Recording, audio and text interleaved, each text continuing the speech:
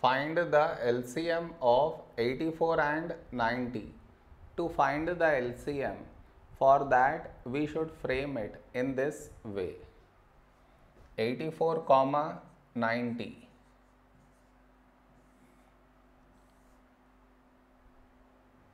This is your step 1.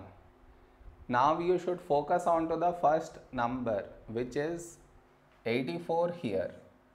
In this number last digit 4 even, so take 2.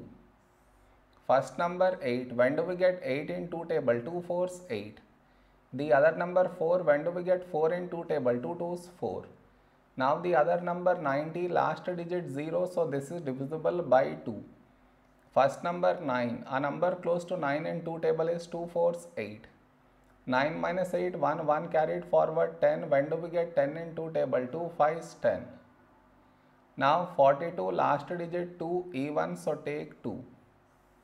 First number 4, when do we get 4 in 2 table? 2 2s 4. The other number 2, when do we get 2 in 2 table? 2 1s 2. Now the other number 45, last digit 5 not even, so this is not divisible by 2. So you write it down as it is. Now here we have 21, 21 is 3 7s 21. The other number 45 is divisible by 3. First number 4, a number close to 4 in 3 table is 3 1s 3.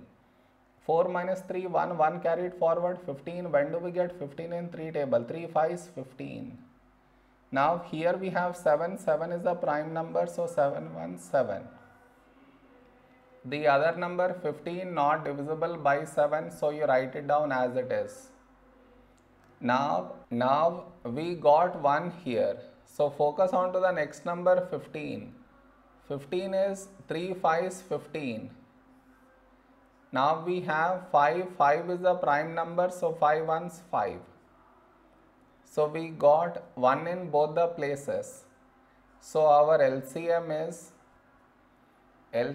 is the product of these numbers, that is 2 into 2 into 3 into 7 into 3 into 5. When we multiply these numbers, we get 1260 is our LCM.